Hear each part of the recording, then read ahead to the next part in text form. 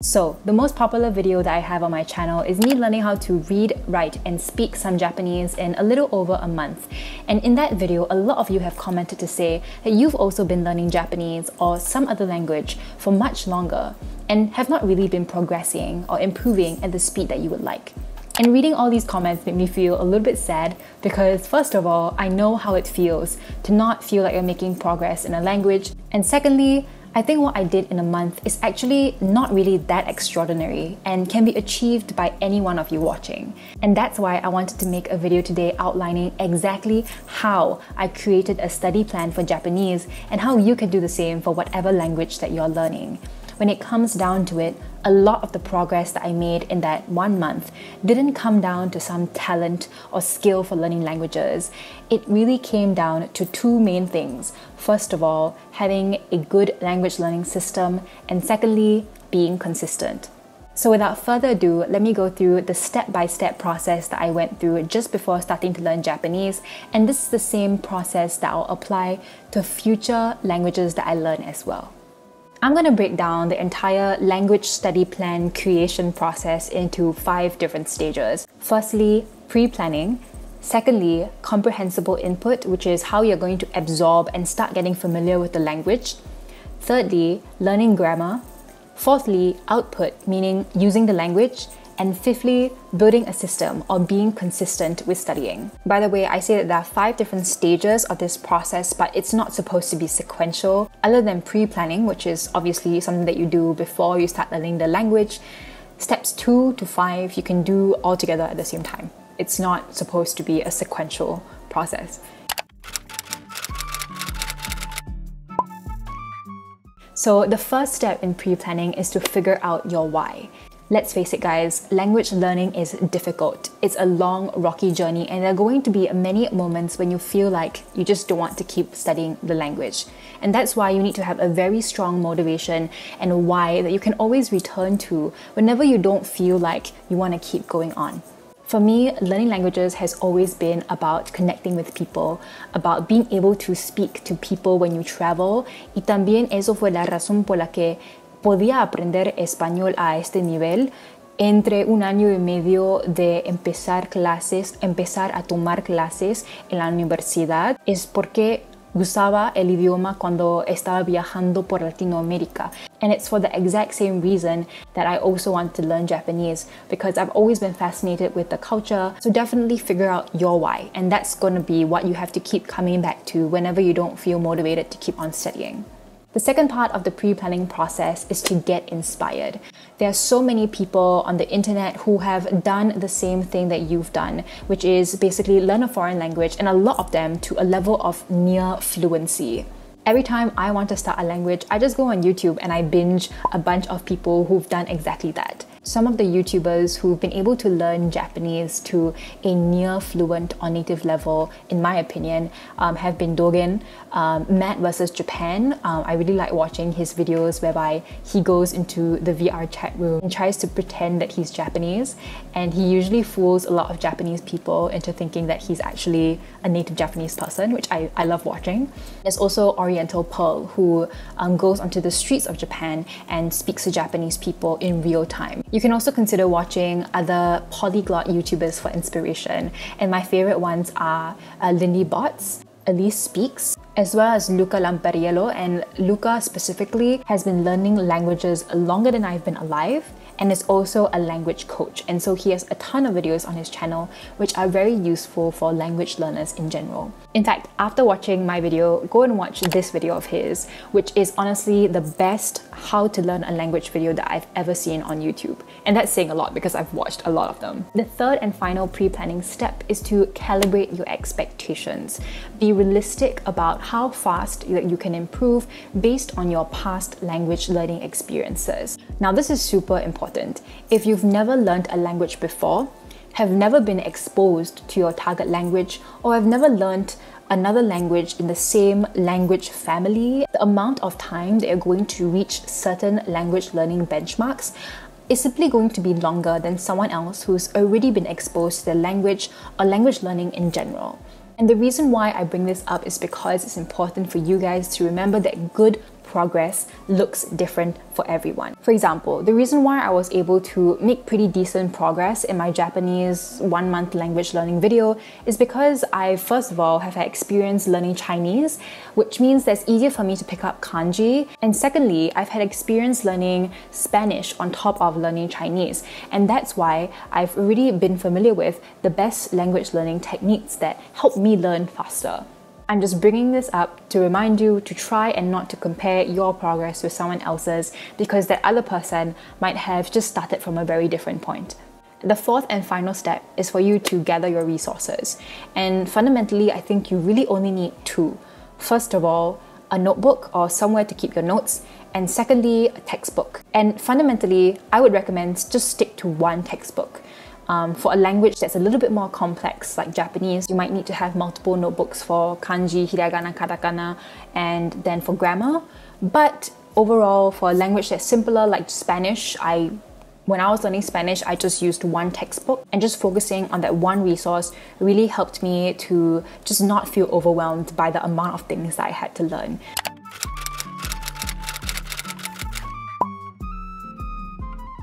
Now, what is comprehensible input? Basically, it's content that you can understand and is very basic, but also exposes you to the language.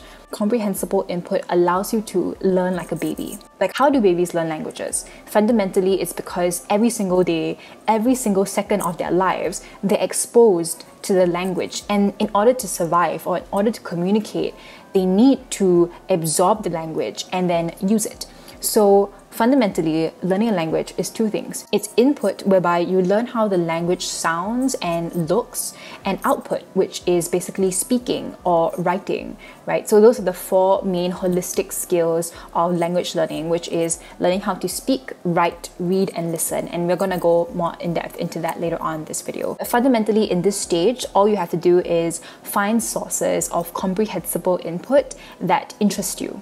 So this can look like, number one, finding good music. I personally have playlists for every single language that I learn or I have learned in the past, and I still listen to them all the time. It's a form of passive exposure to the language. And a pro tip here is to actually sing the song, and that way you can practice the pronunciation, you learn how to read the lyrics, and that's a great form of output. But we're getting a bit ahead of ourselves, so let's go back to comprehensible input. Beyond music, something else that you can consider is finding YouTube channels or podcasts that you really like in your target language. Try and make these podcasts and YouTube videos around topics that you would otherwise watch in your native language. For example, if you watch a lot of cooking shows in English, then watch some cooking shows in Japanese. That's really important because you want to make sure that what you're watching is actually interesting to you. If not, you're not going to continue using that resource, right? And thirdly, you can consider switching your phone over to your target language. For example, my phone is completely in Spanish. I should have switched over to Japanese when I was learning Japanese, but I wasn't ready for that level of commitment. Fourthly is to watch shows, watch Netflix shows in your target language. Something else that you can consider is using this browser extension called Language Learning with Netflix, which allows you to caption the shows whilst you're watching it, so that you can even take notes if you wanted to. And fifthly, of course, we can't forget reading as a very important skill. You can take the more traditional route and try to find short stories or books to read in your target language, but I personally find that a little bit intimidating. And so what I usually do is read news articles in the target language. Something else that you could do is to follow social media accounts. That way, you know, you're learning about the language in context, right? Like, how do people who are native speakers actually use the language?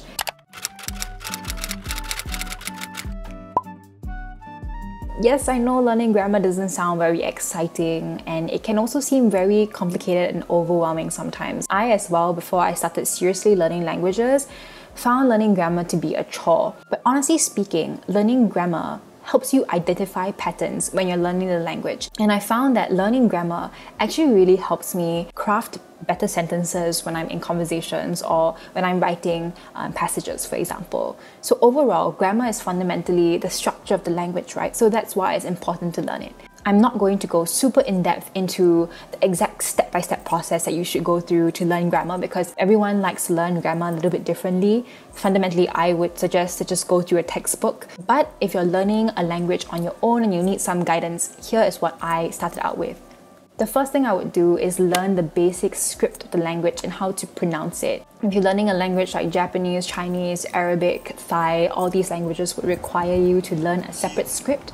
And in that case, you would need to also learn how to pronounce that script.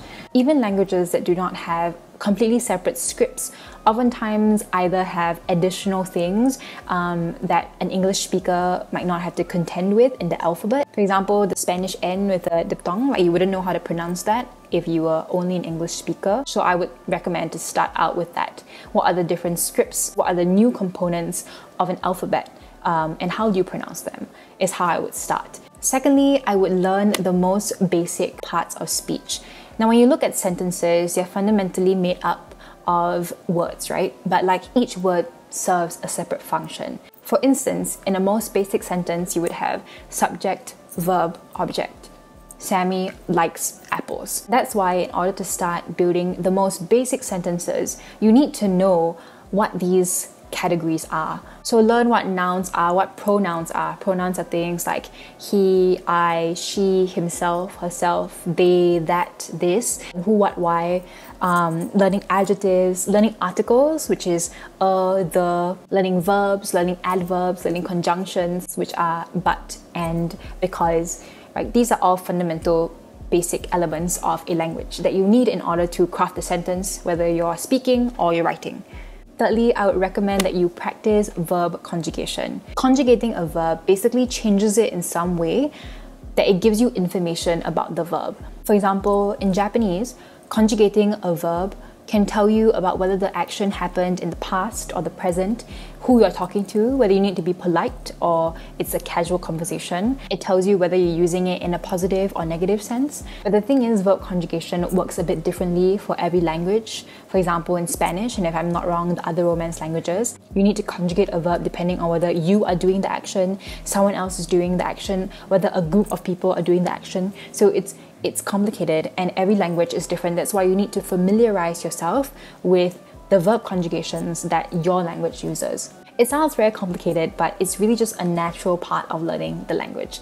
You will naturally encounter verb conjugations because, well, you need to conjugate a verb in order to use it. Just get yourself a textbook and you'll be fine. Also, there are many verb conjugators online that you can use for assistance. I like this one for Japanese and this one for Spanish. Whew, okay guys, we are nearly done with the grammar part. I know it's a little bit dry, but stick with me.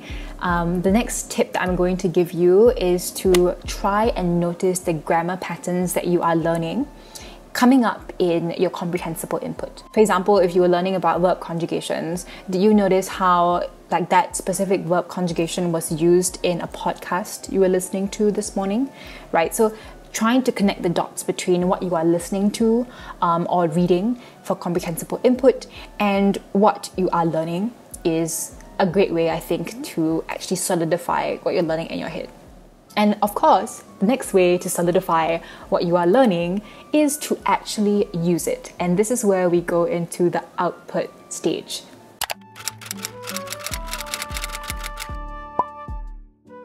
Remember earlier in this video, I was talking a little bit about the 4 main skills that come with language learning: listening, speaking, writing, and reading.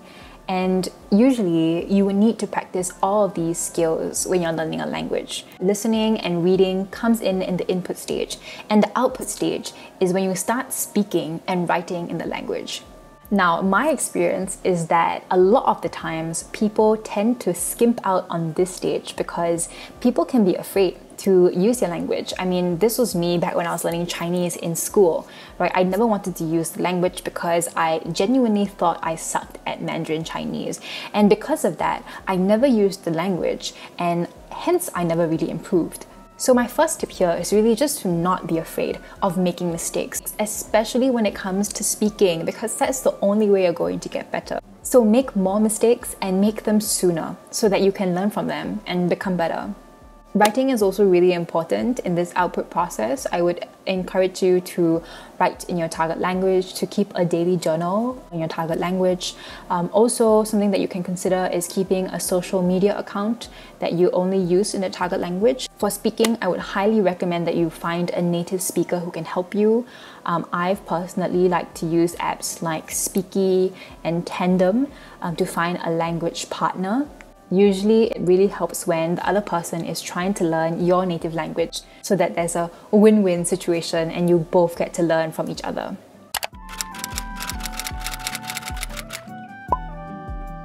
Consistency is really what I think is key to language learning. If you set aside 30 minutes to an hour every single day to work on the language, you are going to get better, and there's no questions asked about that. Of course, you need to be working on the right things, but fundamentally, if you learn something new about your language every single day, you are going to make improvements. Making language learning a consistent habit is, I think, something that could be an entire video in and of itself. But if you're short on time and you're looking for an easy way to gain exposure to a new language, I would recommend Busuu, which is a language learning app that is very kindly sponsoring today's video. Now, I'm usually not a big fan of language learning apps, but I've been using Busuu for a few weeks and I can understand its appeal. Busuu combines a lot of the aspects of language learning that I mentioned in this video, especially learning the grammar and output. It helps you learn relevant vocabulary, grammar conjugation, as well as Japanese scripts, hiragana, katakana, and kanji. Something else that I really like about them is that they give you an option to create a study plan. You can set the amount of time that you want to study every week and exactly what days you want to study. And the app will remind you to get it done. This goes back to what I was saying earlier about making language learning a consistent habit. On top of that, you can have it as an app on your phone, which makes it easy to just learn languages on the go. An app like Busuu, I think, is good to supplement your learning. I don't think it should be the only source that you use to learn a language, but it's good to keep what you have learned fresh in your mind. In case you guys are curious about how Busuu compares to other language learning apps like DUOLINGO, like I was, I'll leave a good video that I found about that topic in the description below. Now, that was a long video. If you got to the end, thank you so much for watching and all the best for your language learning adventures. Tell me down below what language you're learning next, and I hope this video helped. And with that, I'll see you guys again real soon. Bye.